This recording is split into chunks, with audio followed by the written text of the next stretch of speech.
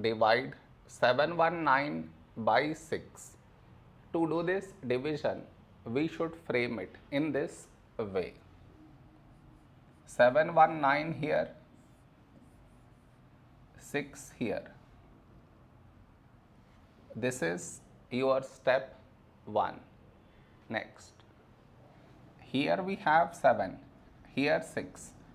A number close to 7 in 6 table is 6 ones 6.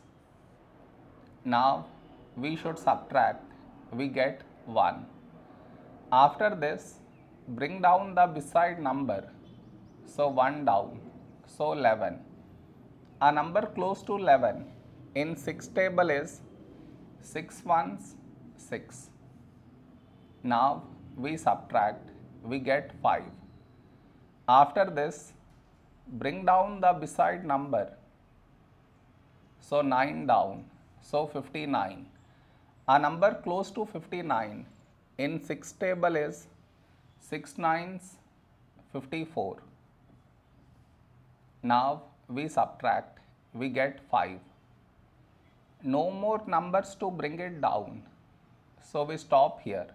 This is our remainder, this is our quotient.